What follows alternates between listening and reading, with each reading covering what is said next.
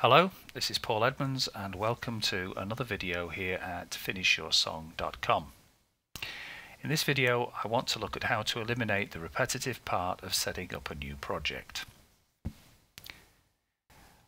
Back when Cubase was an Atari based program, it required that you had a default arrangement on your boot disk, which could either be an empty arrangement or would load with the tracks you typically used and a few other settings.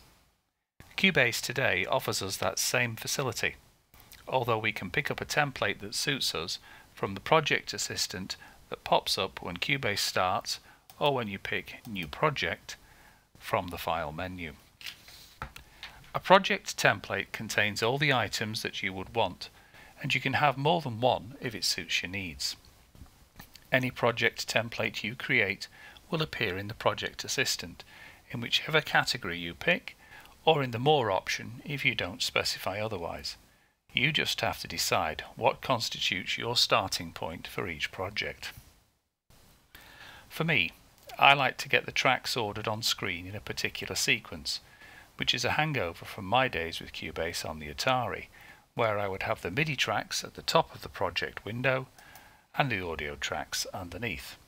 So nowadays, running down the list, I normally have bass, drums, additional percussion, keyboards, guitars and vocals at the bottom.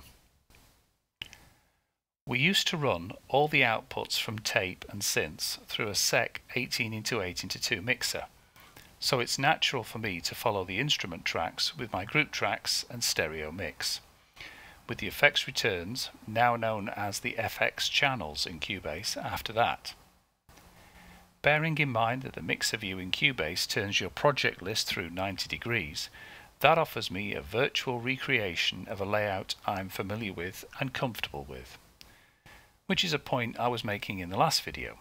I'm not suggesting that this is the way to set things up, just that it's the way that works for me and that you need to find what works for you. Given that we can end up with far more tracks on screen than you will fit, I create a folder track and a group channel for each of my primary groups, color-coded using my custom color scheme that I sorted out in the last video.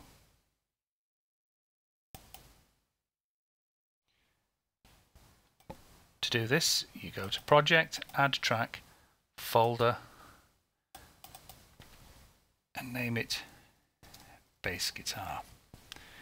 And then from our color scheme, you name it, and so on. Unfortunately, you can't add multiple folders at once in Cubase, so you have to add them one at a time. The same isn't true of the group channels. I don't color code the group channels with the instrument color, so that I have a strong visual reminder that what I do on that channel potentially affects multiple instruments. To add a group channel, you come down to here and you can add the number that you want, which in this case will be 6. They come in a group tracks folder.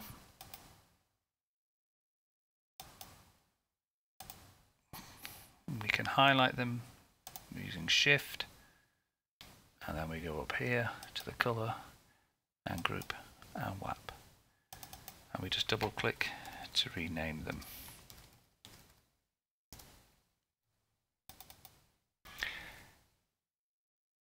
Using folders enables me to quickly fold and unfold those tracks, helping me to navigate around the project window easily.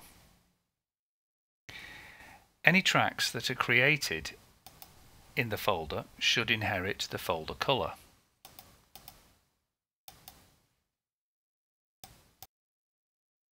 Voila.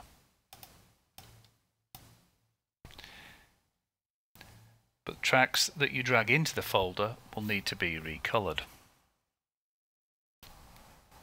We open the mixer. When I have these tracks, I route their output to the relevant group channel. The outputs from the group channel I'm going to reroute to a new group channel, I'm going to create that I'm going to call stereo mix.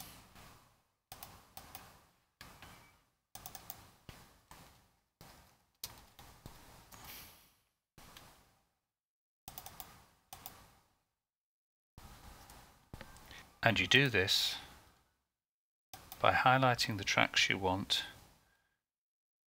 You come up to here and you do Shift and Alt, and then you drag and you reroute them all at once.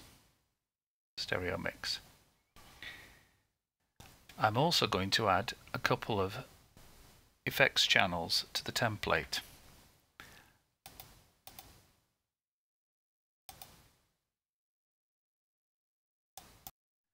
I'm not going to put a lot of plugins into the template, but there are a few that are my go-to units, and reverb is one of them.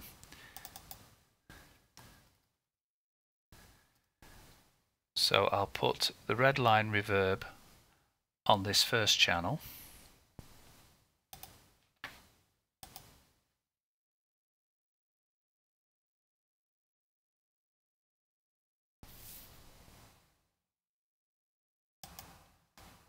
Couldn't find it then. Make sure the output is set to maximum and the mix is set to full wet.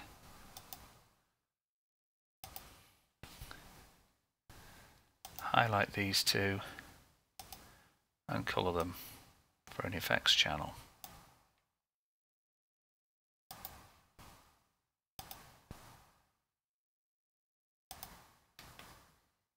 And highlight that and colour it for reverb.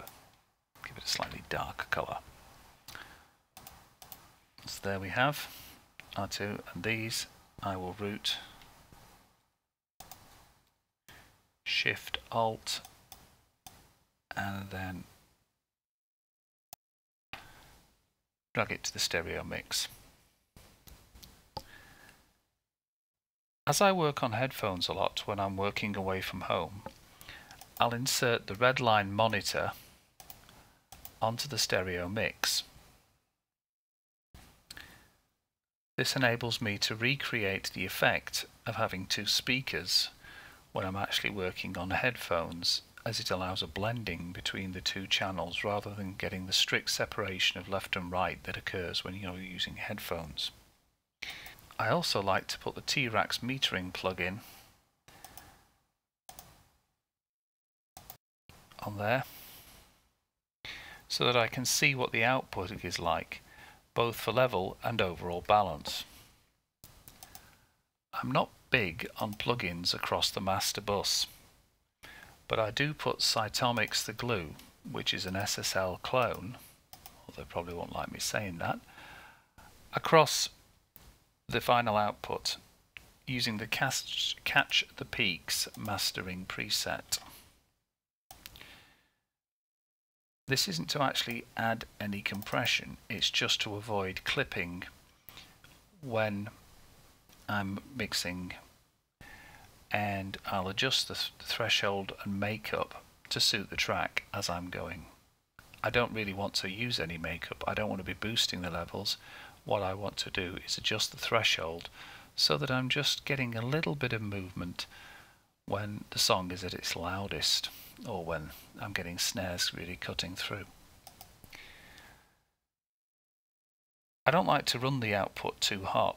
At mixdown you want to leave enough headroom for the mastering engineer to have something to work with, so slamming the mix isn't something I do. I don't put a dithering plugin on here either, as I will print the mix at the resolution it was recorded at and only apply dithering later at the mastering stage. One final thing I'll do now is reduce the channels by 6 dB. Got to link the channels together and pull them down to 6 dB and then unlink them. The reason for this is as the mix develops you'll want to turn things up and down, and if, say, you want to turn the drums up once you've mixed in the rest of the instruments, if you work that way round, it's nice to have some up in hand.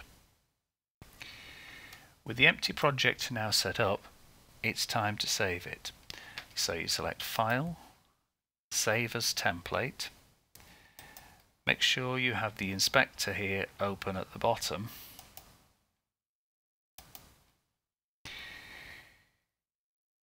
And choose what category this will go into. And I'm going to put it in Production. If you don't, it will appear under More. And you enter a description in the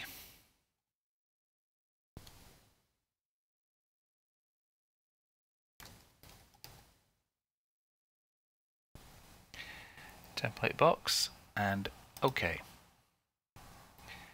And that's it. You now have a saved template ready to start your next project without all that setting up. That's it, and we'll see you next time.